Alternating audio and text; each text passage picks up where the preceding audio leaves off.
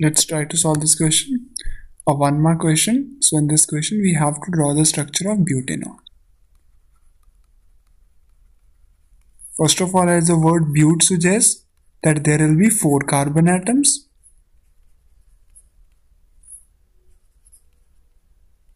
And one means that it is a ketone. There will be the presence of C double bond. So there will be 4 carbon atoms. Let's draw a straight chain of 4 carbon atoms. Now I know that the valency of carbon is 4. So each carbon atom will be bonded to 4 bonds. So with the first carbon atom, there are 3 hydrogen atoms attached. So let's attach all these carbon hydrogen atoms to the first carbon.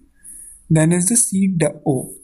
Now there will be double bond of carbon with oxygen. The reason is the valency of oxygen is 2. So oxygen will get bonded to carbon using 2 bonds. That is a double bond.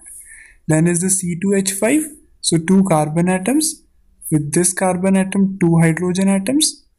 And with this carbon atom, there will be 3 hydrogen atoms. So this will be the structure of butanone.